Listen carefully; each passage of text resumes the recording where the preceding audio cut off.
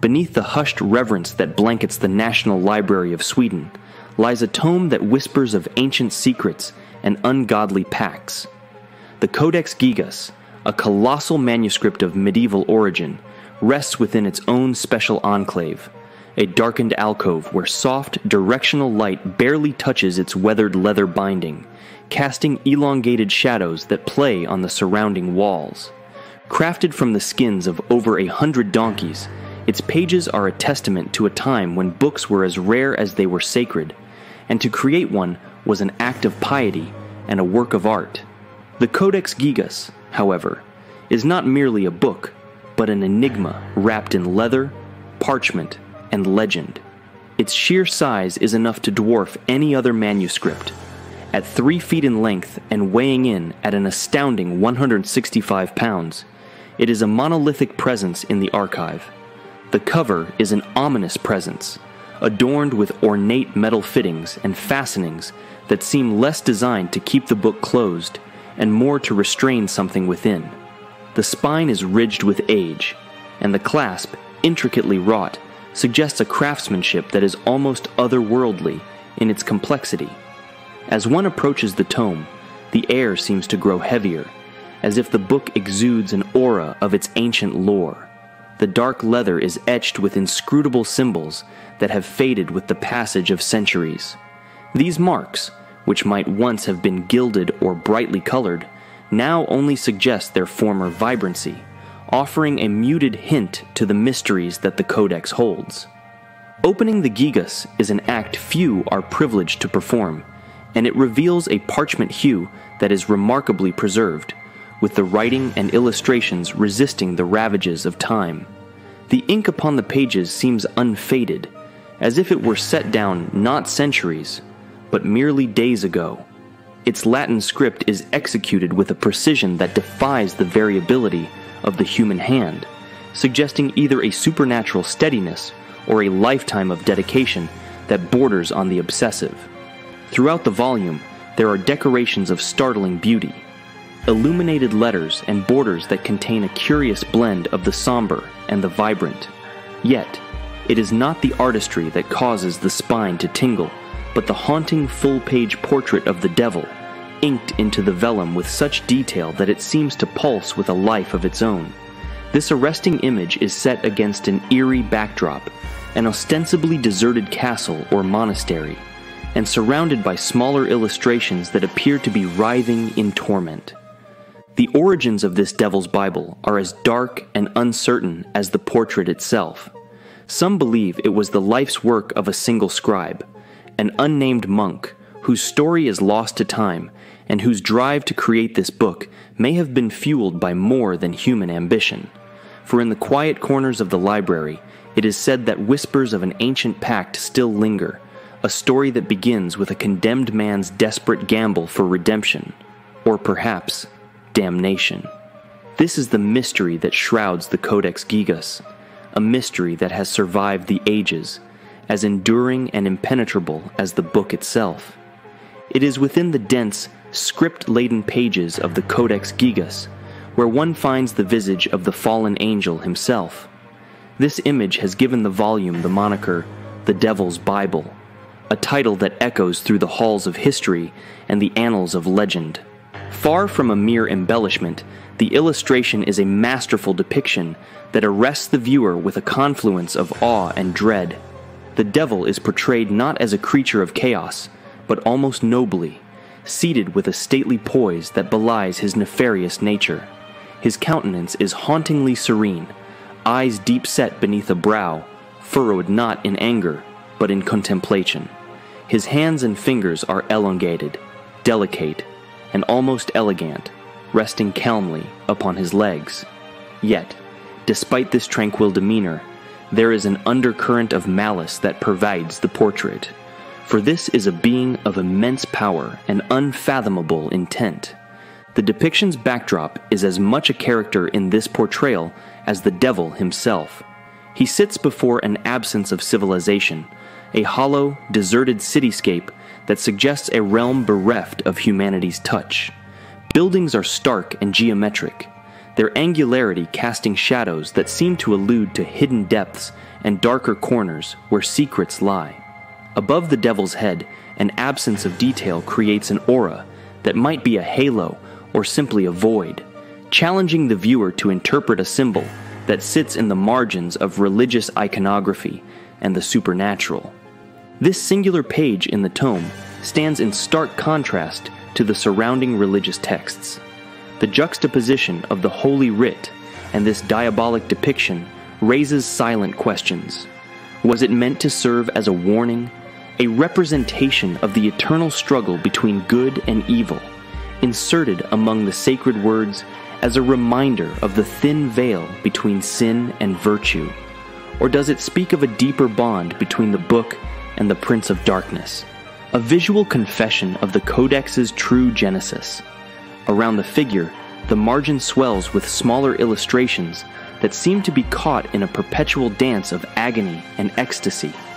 Angels and demons appear intertwined, locked in a silent battle that has neither beginning nor end, a loop of struggle etched in ink and age. The artistry of the devil's portrait is a riddle.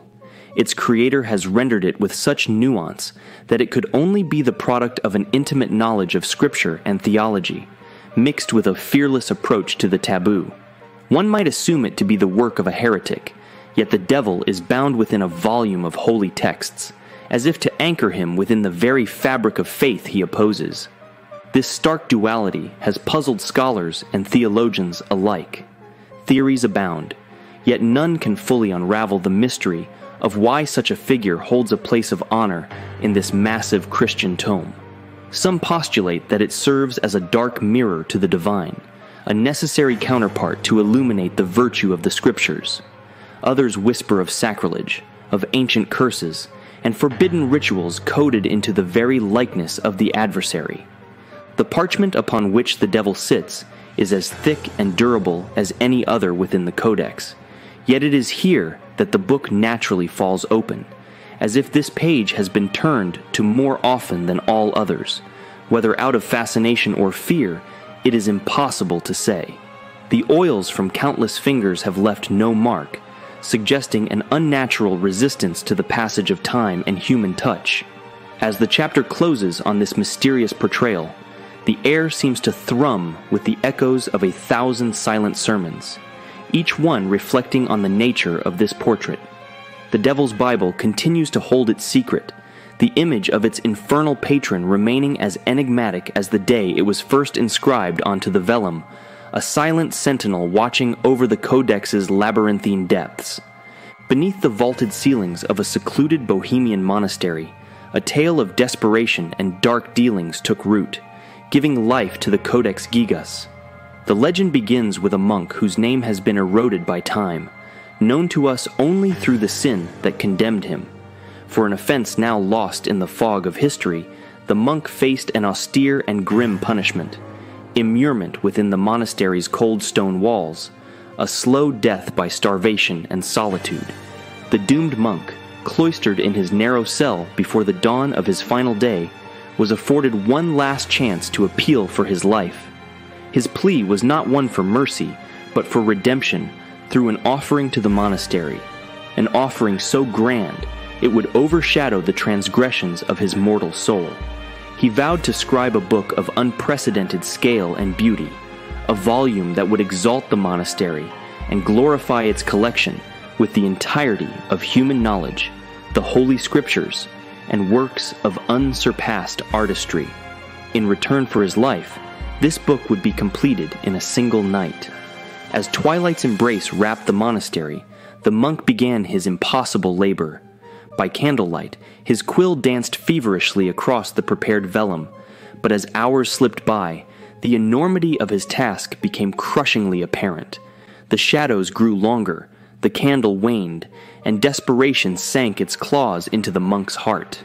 In the darkest hour, when hope had all but evaporated like the mist at dawn, the monk's prayers for salvation twisted into a summoning. His whispered chants ceased to echo off the divine, and instead called upon a power that lay in the shadows of God's grace. The air in the cell grew dense. The candlelight flickered violently, casting monstrous silhouettes that danced along the dank walls. Legend whispers that the monk, wrought with terror and awe, beheld a figure emerging from the darkness, none other than the devil himself, his presence an amalgam of the ethereal and the corporeal. A pact was struck in hushed tones, an exchange of eternal consequence, the monk's immortal soul for the devil's own hand in completing the manuscript. As the pact was sealed, the scriptorium was filled with an unnatural energy. The monk's quill flew across the pages with inhuman speed, the words flowing from an endless well of knowledge and sin. It was said that with each word inscribed, the monk's shadow grew fainter, as if his very essence was being siphoned into the vellum. By the first light of dawn, the monastery was roused by the miraculous sight of the completed Codex Gigas, an opus of divine and unholy texts, medical knowledge, exorcism rituals, and the full Latin Bible lay before them, a work of a lifetime condensed into a single night. The monks were astounded by the Codex's magnitude and beauty, the text unmarred by human error, each letter crafted with divine precision. Yet, a chill ran through the cloister as they turned to the portrait of the devil, a haunting reminder of the price of their brother's salvation, now sealed within the manuscript, as if watching over his cursed bargain. The legend of the monk's pact with the devil, whether born of truth or concocted as a cautionary tale, has seeped into the very fibers of the Codex Gigas. It is a story that has transcended the monastery's stone walls, persisting through the ages as a spectral whisper that clings to the manuscript as surely as the ink that forms each character within. The Codex remains, but the monk's fate is a shadow lost to the annals of history, a specter lingering in the silence between the pages. In the chronicles of the Codex Gigas, the fourth thread unravels to reveal a scholar from the distant shores of enlightenment, obsessed with the legend of the book's infernal inception. His name was Father Augustus Clement, a man of the cloth whose faith was matched only by his insatiable curiosity for the arcane and the mysterious. His journey into the depths of the Codex's past was as much a pilgrimage as it was a scholarly pursuit. Father Clement's quarters were austere, but within its confines were scattered countless volumes on angelology, demonology, and ancient texts. Amidst this sea of knowledge, a single vacant space lay on his bookshelf, a reserved place for the book that had eluded his grasp, the Codex Gigas. He pored over reproductions of its pages, but mere facsimiles could not quench his thirst for the true experience of its aura. In the autumn of the year of our Lord 1883, Father Clement received an invitation from the National Library, a chance to study the Codex Gigas firsthand. He traveled to Sweden, his mind a tempest of anticipation and dread, the legend of the monk's pact burning in his breast. Upon arriving, he was greeted by the librarian, a custodian of the tome, who shared in the scholarly respect for the manuscript, but held a noticeable unease when speaking of its origins.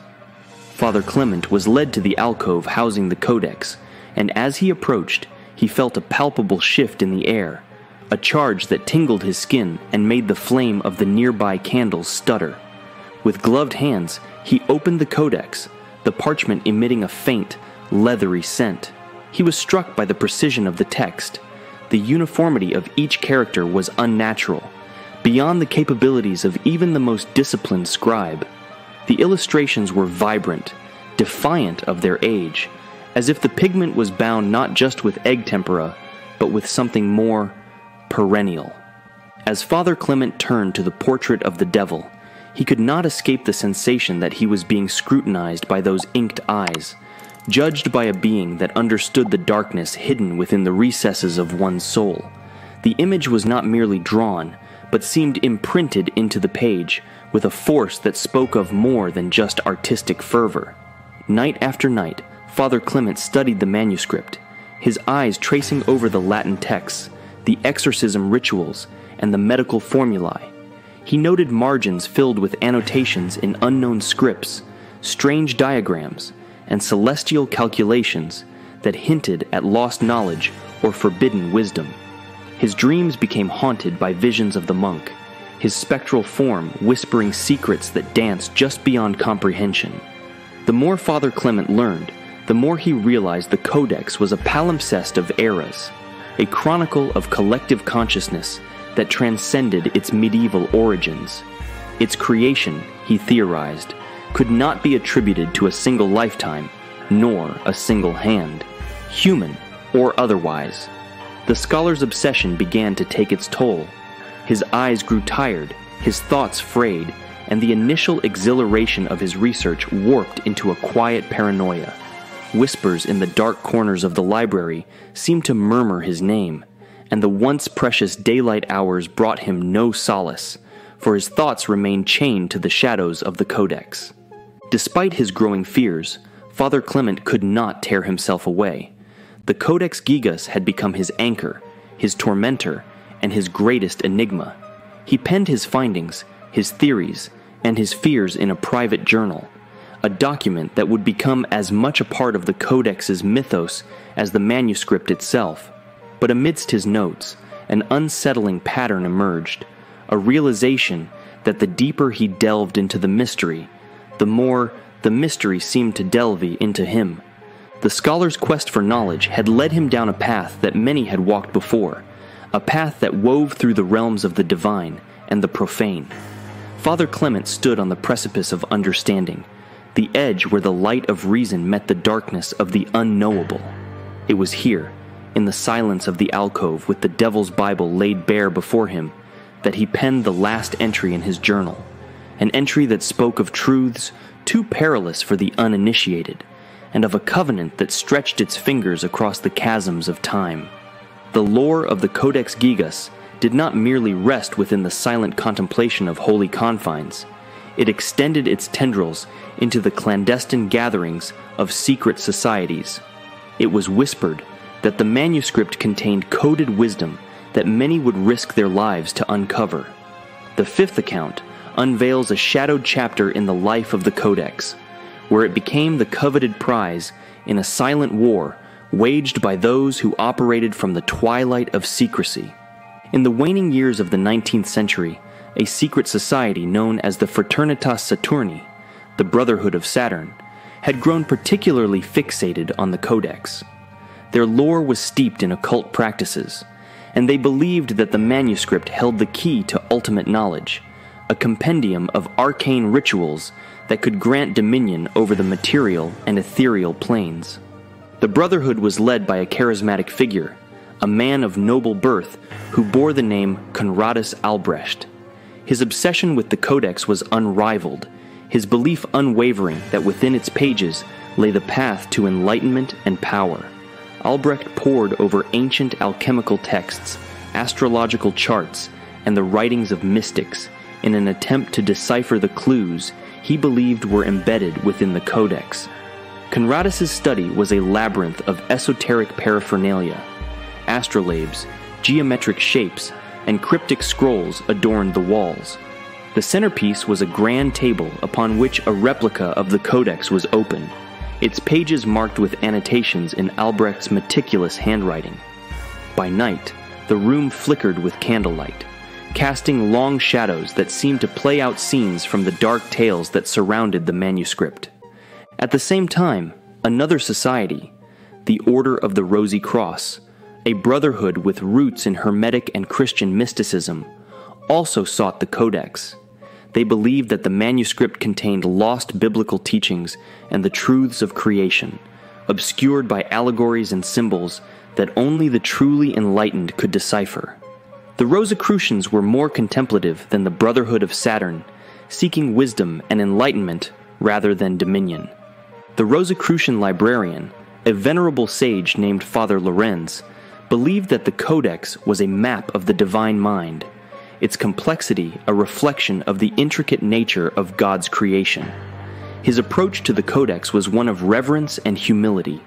He spent his days in quiet study within a cloistered chamber, where a single ray of sunlight fell upon his own copy of the book.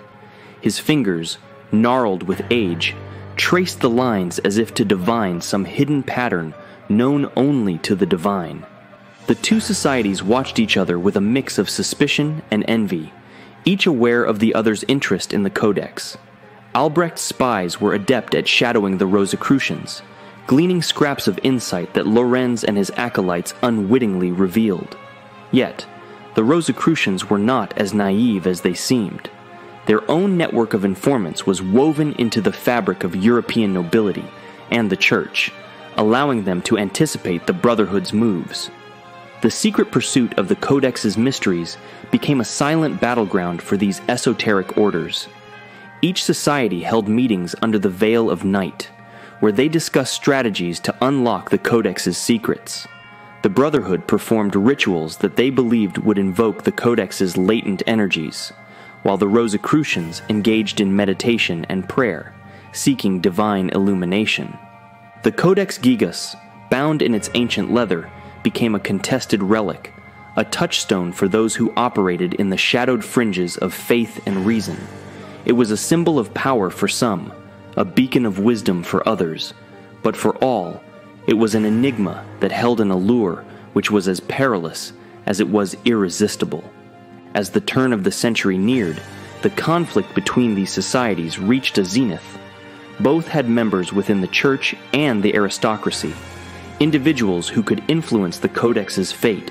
The culmination of their struggle would be marked by a series of events that would shroud the manuscript in even greater mystery, leaving the world to wonder if the Codex had indeed revealed its true power, or if it had simply cast its spell over the minds of men. The pages of the Codex remained silent, a testament to the knowledge that could either illuminate the world or condemn it to darkness. As the 20th century dawned, the Codex Gigas found itself not only the subject of academic and ecclesiastic study, but also at the heart of a much darker and clandestine legacy.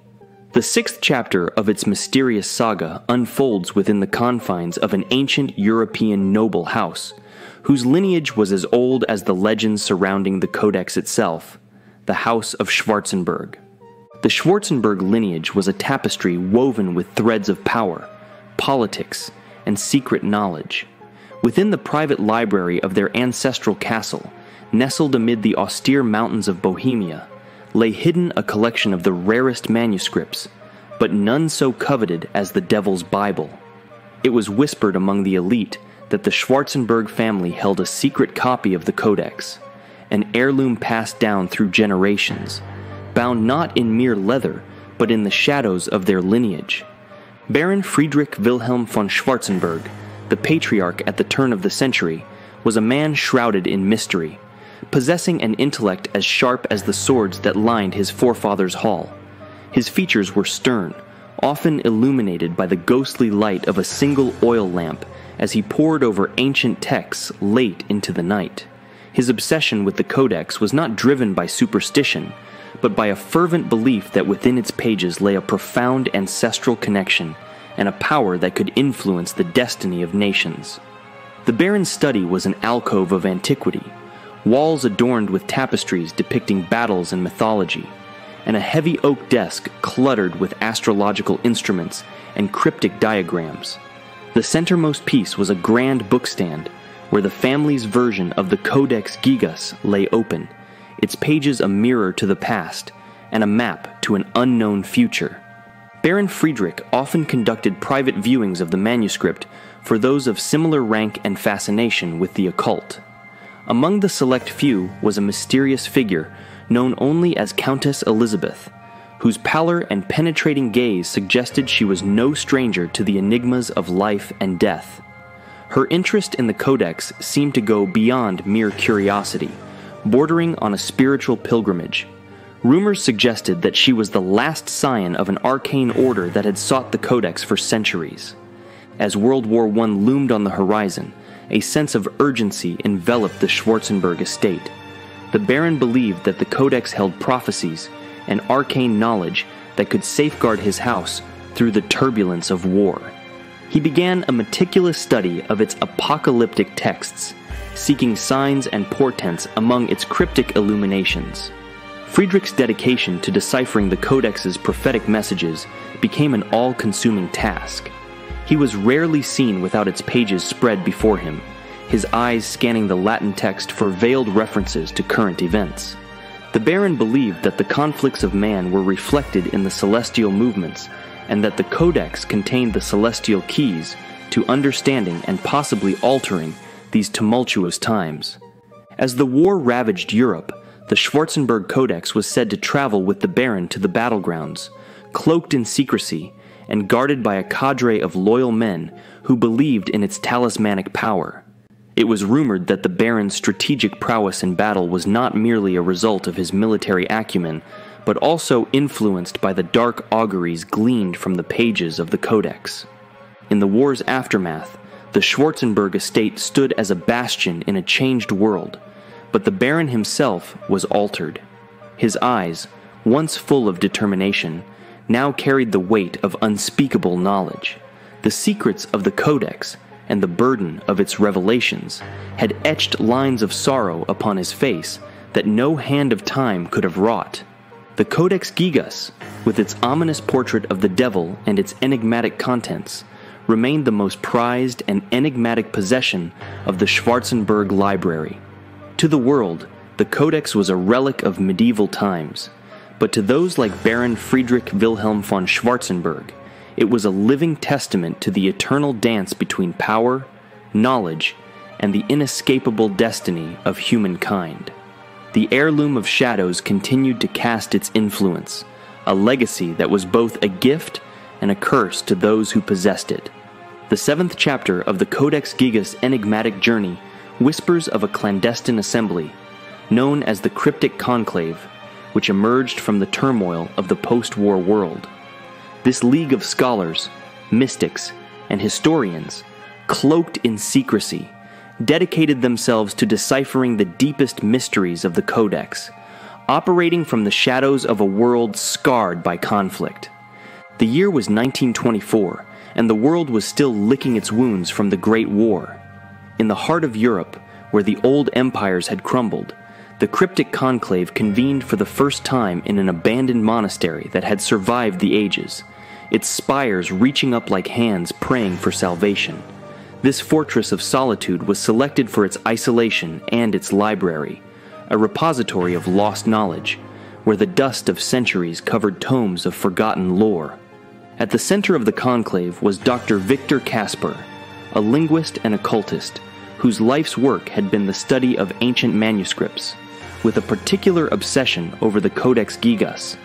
His fascination with the book was not merely academic.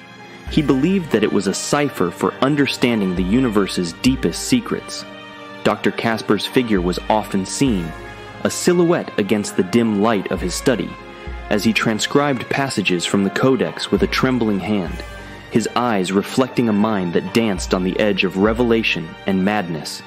Accompanying him was Dr. Elena Dubrovnik, a Russian codebreaker who had fled the Bolshevik Revolution. Her analytical mind and expertise in cryptography made her an invaluable asset to the conclave. She viewed the Codex not as a religious or mystical artifact, but as a challenge, a puzzle woven through time, waiting for the right mind to unlock its secrets.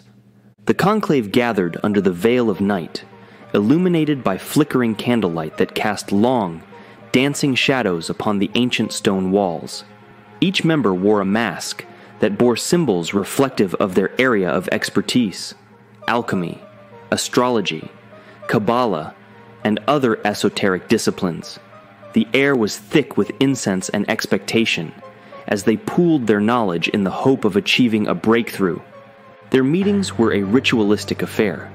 Dr. Gaspard would often begin by reading aloud a passage from the Codex, his voice echoing through the chamber, imbuing the words with a power that seemed to transcend their meaning.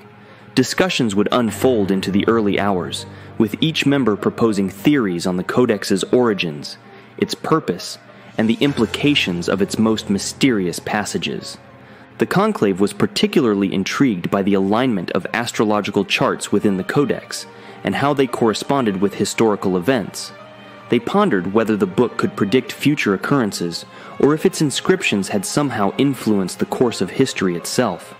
Within the confines of their meeting place, the Cryptic Conclave amassed a vast array of research material: old maps marked with astrological symbols, manuscripts detailing the trials of medieval witches, and texts on the art of necromancy. Every piece was a part of the puzzle, and the Codex Gigas was the grim centerpiece, casting its enigmatic shadow over all their endeavors. As the months passed, the members of the conclave began to experience strange occurrences, visions and dreams, cryptic messages appearing in their research, and a sense of being watched by unseen eyes. Paranoia crept into their ranks as they delved deeper into the occult aspects of the Codex. Some members feared they had awakened something ancient and malevolent, a force that had lain dormant within the manuscript's pages. Despite the growing unease, their work persisted, driven by a mixture of fear, curiosity, and the unyielding human desire to know the unknowable. The cryptic conclave's findings were meticulously recorded in a series of leather-bound journals, which became almost as cryptic as the Codex itself. The chapter of the cryptic conclave remains a veiled footnote in the history of the Codex Gigas, a testament to humanity's enduring fascination with the arcane and the lengths to which they will go to uncover the truth.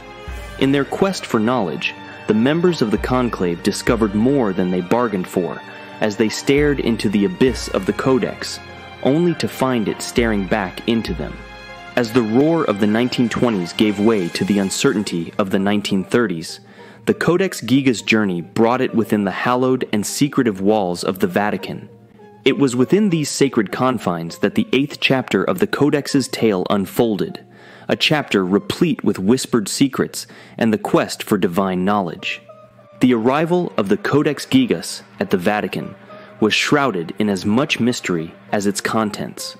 Rumor had it that the tome was transported under the cover of night, arriving in a wooden crate devoid of any markings, save for a single, unassuming cross. It was brought to the Apostolic Archive, a repository for the most sacred and confidential documents of the Church, where the air was thick with the musk of aged parchment and the weight of history. Cardinal Augusto de Angelis, the archive's prefect, was given the monumental task of studying the manuscript. The cardinal, a man of deep faith and profound learning, possessed a countenance that was both stern and serene, reflecting a lifetime spent in the pursuit of spiritual wisdom. His quarters were modest, but his study was a bastion of knowledge, with ceiling-high bookshelves and artifacts that spanned the breadth of Christian history. The cardinal was joined by Father Giuseppe Bellini, a younger clergyman with an affinity for languages and ancient texts. Father Bellini's eyes, always alight with intellectual fervor, became almost incandescent with the arrival of the Codex. Together, the two men embarked on the Herculean task of examining the vast manuscript, page by immense page, under the strictest confidentiality. Their work was meticulous and exhaustive. They employed the latest in scholarly techniques, from careful textual analysis to attempts at deciphering hidden codes within the illuminations.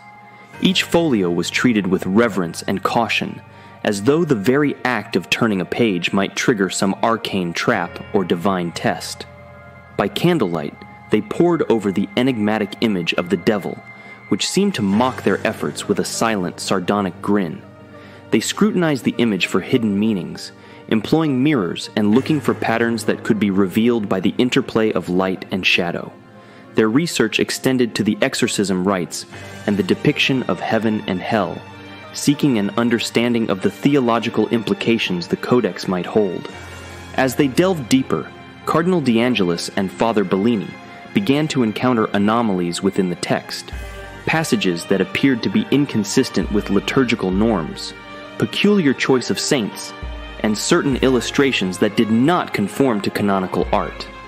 The two men speculated that the manuscript might be a palimpsest of sorts, containing layers of knowledge that transcended its surface narrative. The cardinal, ever cautious, began to entertain the notion that the Codex might hold knowledge that was meant to be concealed, perhaps even from the Church itself. He speculated in hushed tones that the book might be a test of faith, a divine riddle that challenged the reader to discern truth from heresy. At night, the halls of the Vatican seemed to resonate with the whispered prayers of centuries, and the scholars felt the weight of unseen eyes upon them. It was during these nocturnal hours that Father Bellini reported strange occurrences, unexplained chills, the scent of burning incense when none was lit, and the persistent feeling of being observed by an intangible presence. Despite these disturbances, or perhaps because of them, the Cardinal and Father Bellini's dedication to uncovering the Codex's mysteries only intensified. They documented their findings in a series of elaborate codicils, which were locked away in the most secure vaults of the Vatican, accessible only to a select few within the Church's highest echelons. The exact nature of their discoveries remains cloaked in the Church's sacred confidence, leading to speculation and legend among those who study the Codex's past. The whispers in the Vatican vaults speak of secrets too profound and potentially disturbing for the world at large, secrets that could challenge the very foundations of faith and the Church's role in the interpretation of divine will. As World War II approached, the Vatican braced for turmoil, and the Codex Gigas, within its walls, seemed to be an ancient sentinel, watching over the unfolding of human events with a silent, knowing gaze. The Cardinal and Father Bellini's legacy became one of whispered lore, a chapter in the Codex's history veiled by the sanctity of their oath to the Church and the impenetrable mystery of the manuscript they sought to understand. The 9th chapter of the Codex Gigas' enigmatic existence unfurls against the backdrop of the Cold War, a period where secrets and shadows were currencies as potent as arms and gold. In this age of espionage and ideological rivalry, the Codex found itself sequestered behind the Iron Curtain, in the possession of the Soviet Union, its presence there as enigmatic as the dark passages within its leaves. The year was 1968, and whispers of the Codex had reached the ears of the KGB, the Soviet security agency known for its ruthless efficiency and covert operations. Soviet interest in the Codex was not rooted in spirituality, but in the potential harnessing of its mysteries for psychological warfare. To them, the Codex was not a relic, but a tool, possibly a weapon with applications yet to be realized. It was under the steely eye of General Anatoly Sedov, a man as inscrutable and relentless as the agency he served, that the Codex was brought to a clandestine research facility buried deep within the Ural Mountains. This facility, known only by its codename, Aurora, was the epicenter of the USSR's efforts to explore and exploit paranormal phenomena and psychological manipulation for strategic advantage. Within Aurora's concrete walls and sterile chambers, a select team was assembled to probe the Codex's mysteries. This team was a melange of scholars in ancient languages, cryptographers, and even psychics, all gathered under the banner of Project Vetustatum Obscurum, or Ancient Darkness. The project was led by Dr. Marina Orlova, a brilliant linguist and historian whose stoic demeanor belied a relentless curiosity about the Codex's true capabilities. Dr. Orlova and her team worked in isolation, the outside world a distant reality compared to the immediacy of their task. The facility was suffused with a perpetual artificial light, blanching all sense of time, as the team examined the Codex in shifts that blurred day into night. They were particularly fascinated by the infamous full-page portrait of the devil, often speculating on its significance. Was it a mere depiction of evil, or a symbolic guardian to deeper secrets within the manuscript? They pondered the juxtaposition of the kingdom of heaven and hell, considering psychological implications and exploring the idea that the images might induce fear or subservience, a useful trait if it could be weaponized. The team employed a variety of methods in their research, from X-ray fluorescence imaging to reveal underdrawings and compositions, to attempts at contacting the spiritual realm for insights into the book's creation. The KGB was interested in the potential of uncovering hidden messages or codes that could be employed in the realm of espionage or mind control. One of the most enigmatic findings was a series of marginalia that appeared to be written in an unknown code. Dr. Orlova, with her team of cryptographers, spent countless hours attempting to decipher these notes, hypothesizing they could be the key to unlocking the Codex's secrets. They used everything from traditional paper and pencil analysis to the latest in computer algorithms, but the code remained elusive, as if mocking their efforts.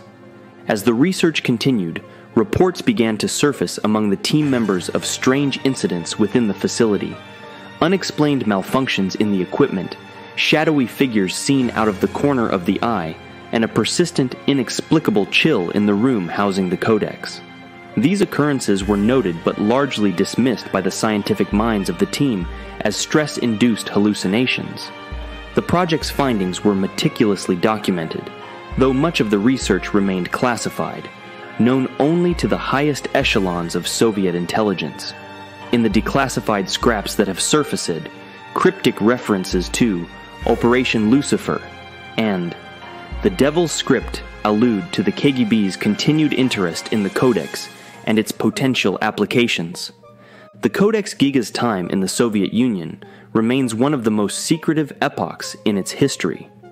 The shadow it cast during this period is one tinged with the paranoia and clandestine operations of the time, and what knowledge was gleaned, or what operations were influenced by its presence, remains largely a matter for speculation and hushed rumors. As the Soviet Union approached its final years, the fate of the Codex during this period became as enigmatic as the text itself. Its whispers through the halls of Aurora left an indelible mark on the Cold War's secret history, a chapter defined by the search for power in the unlikeliest of forms. In the early 21st century, the Codex Gigas entered its most paradoxical chapter yet, as it became the subject of intense study not within the secretive enclaves of scholars or under the vigilant gaze of empires, but in the transparent and chaotic realm of the digital world. The manuscript, once guarded by fortresses and vaults, was now accessible to any curious soul with internet access. The initiative to digitize the Codex Gigas was spearheaded by an international coalition of historians, librarians, and technologists, united under the conviction that the secrets of the past should be unlocked for the benefit of all humanity. Their project, codenamed Liber Accessum, Book of Access, was a mammoth undertaking, matching the Codex's own physical heft. The venue for this unprecedented work was the National Library of Sweden, where the Codex had resided in relative tranquility for over a century. Under the vigilant eyes of experts, the tome was carefully transported to a specially designed laboratory that balanced strict temperature and humidity controls with an array of digital scanning equipment. Dr. Linnea Agnes, the project's lead historian, was a woman whose life's passion was the preservation of medieval texts. Her team was diverse, consisting of preservation experts, digital archivists, and a security detail well aware of the Codex's storied past. The operation was surgical in its precision. Each page was delicately turned and scanned using high-definition imaging technology, revealing not just the visible text, but also the palimpsest of history beneath. The imaging technology was sophisticated, capable of penetrating layers of ink to reveal lost writings and alterations, utilizing infrared and ultraviolet spectrums to uncover what the naked eye could not see. As the digital pages accumulated, the team began to unravel a tapestry of annotations, sketches, and marginalia that were previously indistinct or invisible. Amidst these findings, the team stumbled upon a revelation that would challenge their understanding of the Codex. Through multispectral imaging, they discovered faint scribblings in the margins that were invisible to generations of scholars before. These writings appeared to be annotations made by an unknown hand, possibly dating back to the Codex's creation. The nature of these notes was cryptic, a mix of archaic languages and diagrams, leading to a flurry of excitement and conjecture about their origin and meaning. The digitization process also unveiled peculiarities in the parchment itself. The animal hides used in the Codex varied in thickness and texture, and Dr. Agnes hypothesized that the selection of skins might correlate with the thematic elements of the corresponding texts. This detail suggested a level of premeditation and sophistication that was unprecedented for a manuscript of its time. As the digital codex took shape, a parallel narrative emerged in the online world. Enthusiasts and amateur sleuths began to aggregate around forums and social media, sharing theories and insights. The Devil's Portrait, once the subject of hushed academic debate, was now a viral sensation, inciting a digital pilgrimage seeking understanding or perhaps enlightenment. The collective efforts of the online community were as varied as they were imaginative. Codebreakers, using the newly available high-resolution images, embarked on fresh attempts to decipher the mysterious marginalia. Folklorists and theologians cross-referenced the Codex's texts with other ancient sources, searching for patterns that might reveal its deeper intentions. In this digital era, the Codex Gigas was no longer a singular, bound entity, but a fragmented construct scattered across servers and hard drives, subject to the interpretations and imaginations of countless individuals. Its legend proliferated in bytes and pixels, forming a modern mythology as compelling as any of its former chapters. Dr. Agnes and her team continued their work, conscious of the growing digital footprint of the Codex. They published their findings in exhaustive detail, contributing to the global conversation and occasionally guiding it with their expert insight. Yet, the Codex seemed to defy complete understanding, each discovery leading to new questions, each page turn revealing further mysteries. The digitization project culminated in the entire Codex being made available online, a democratization of knowledge that was as groundbreaking as it was unsettling. The once ominous tome, associated with curses and dark lore, had transcended its physical form to become a part of the collective human consciousness. The Codex's final chapter is yet to be written, as it continues to challenge, fascinate, and inspire. In the digital age, the Codex Gigas stands as a testament to humanity's enduring quest for knowledge and the lengths to which we will go to preserve and understand our history. As it bridges the gap between the medieval and the modern, the Codex remains an enduring enigma, a digital phantom that whispers ancient secrets into a world of silicon and electric light. Thank you everyone for watching this wonderful video. If you did enjoy, once again, please make sure to hit the like button. Let me know in the comment section how you did enjoy the story, and I will see you in the next mystery video. Peace.